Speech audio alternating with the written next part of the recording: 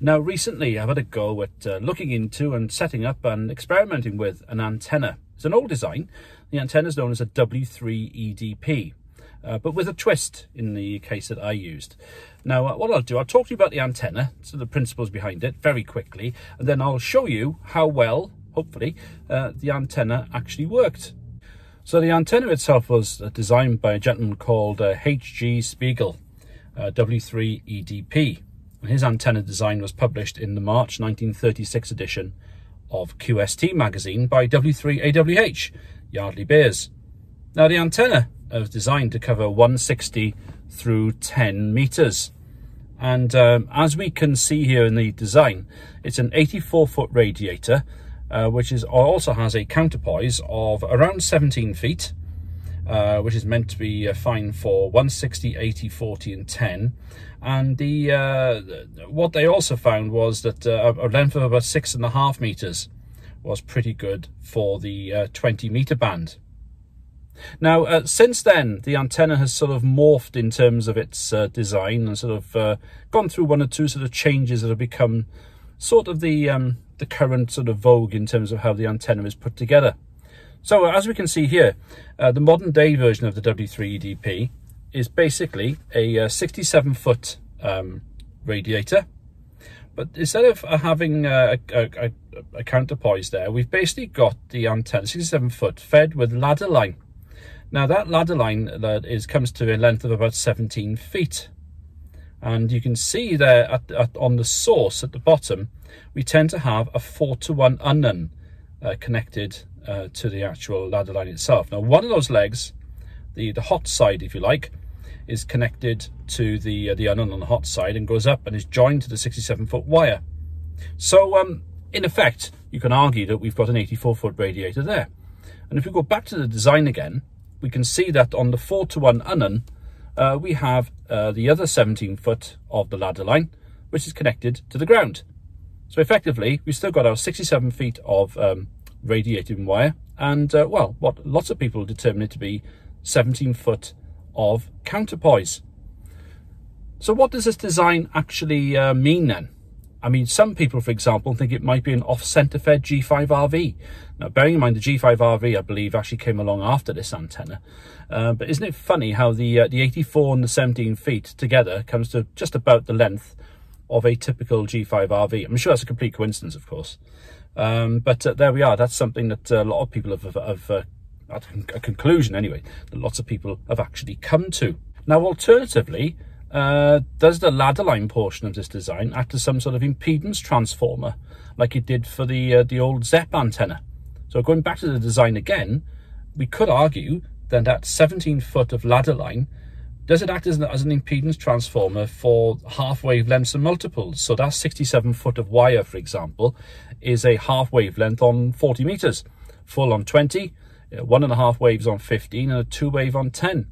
So could that 17 foot length of ladder line act as some sort of impedance transformer together with the 4-to-1 unknown to bring it to some sort of tunable SWR on those bands? Who knows? That could possibly be behind the design as well. That 84 feet of antenna is obviously quite long. And if you wanted to go portable, then obviously you could use it as an inverted L or a sloper or whatever, but it's quite a long antenna to take portable with you. Now, this is where some people have looked into possibly sort of halving the size of the antenna. So we've now got a 42-foot version, which in terms of meters is something like about 12.5 meters or something, isn't it? So thanks to the work of someone called Jose, and I've got the design here in front of me, actually, as you can see there, Jose, VA3PCJ. He designed the W3 EDP Junior, which is in effect a half size. Now, according to him, and actually according to the original, of course, the original apparently could cover 160 through 10 meters. According to Jose, we could press this antenna into service between 80 and 10 meters. I actually think 80 meters is a bit of a compromise for a 42-foot antenna. More likely, this antenna would shine and do pretty well from 40 through 10 meters. So going back to the design then, and what Jose argues and what he's done, he's actually used this, is that you could put this up maybe up a tree or maybe a 15-meter pole if you have one. So what the design is like is you have the 4-to-1 unknown at the bottom, again, a bit like the other one. This time, though, instead of having 17 feet of ladder line, you've got 8.5 feet, so you've halved it, basically. And ditto with the wire. So instead of having 67 feet, you'd have 33.5 feet. So when you join that 33.5 feet to the 8.5 feet of wire, ladder line I should say, going into the hot side of the 4-to-1, you've got a 42-foot radiator. And then you've got an 8.5-foot counterpoise on the ground side of the 4-to-1, the other part of the ladder line.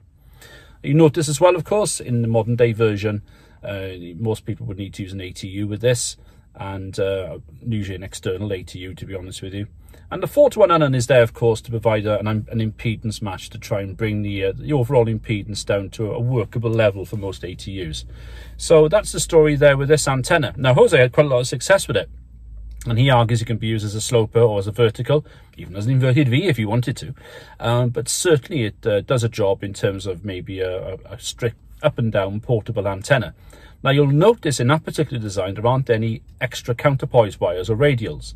I suppose you could add them. That may well change the tuning a little bit.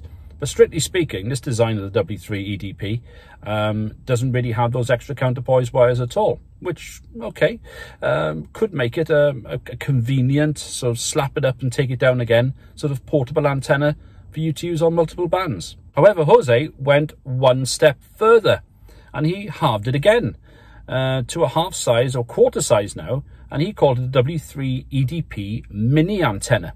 Now, as you can see, effectively now we've only got 4.25 feet of ladder line instead of the 8.5, and we've got 16.75 feet of wire attached to the hot side of the ladder line instead of the 33.5, I think it was. So altogether, the overall length of this antenna is about 6.4 meters long, which is about 21 feet.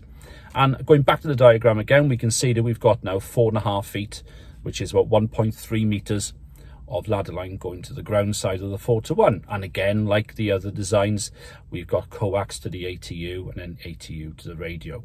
That's the design that caught my eye, because if you're going truly portable and say, for example, you're doing a bit of SOTA or something, you know, even if you're just lazy like me, you'll take a really lightweight 7-meter fiberglass pole, and this will fit in quite nicely onto that as a vertical. So you can see from the antenna itself I put up, it really was a lash up effort.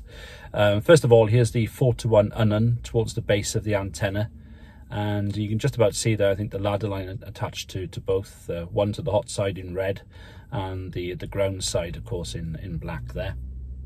And there's an example of how I didn't even have time to solder. I just used a wing nut to attach the ladder line, the hot side of the ladder line, to the radiating wire. But that attached okay.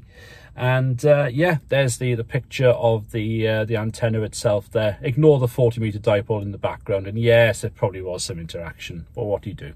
You're in a small garden. You just got to play with these things, haven't you? So there we are. That was the antenna itself. And let's see how she did. Germany 5, Tango Mike. Germany 5, Tango Mike, 259 Mike Delta. Thank you, 59100. Whiskey X-ray 3 Bravo. Golf 5, Tango Mexico. Golf 5, Tango Mike, 59 Mike Echo. 59100, thank you. 59100. Roger 100, thank you. Kilo 1 Lima Zulu. Thank you, Whiskey 3 Lima, Papa Lima. Germany 5, Tango Mike. Germany 5, Tango Mike, 59 with Mexico, Denmark. Roger, 59100. Thank you, W3 Lima, Papa Lima. Germany 5, Tango Mike. Radio X-ray. Golf 5, Tango Mike. Golf 5, Tango Mike, 59 New Hampshire. Thank you, 59100. Thank you, Kilo 1 Radio X-ray. Golf 5, Tango Mike. Golf 5, Tango Mike, 59 Papa Alpha. Thank you, 59100. Roger 100, K3 Lima Radio. Yeah. Ocean Hotel 6, Elias, calling at standby. Germany 5, Tango Mike. Golf 5, Tango Mike, Golf 5, Tango Mike. Very good afternoon to you. Nice to meet you. And you are nice and strong team now here. So overall thoughts? Well, you know, it's not a Yagi. It is what it is. It's a vertical antenna, which is very simply made. I suspect it still needs a good radial system, of course. Most verticals do, especially when they're less than a half wave long.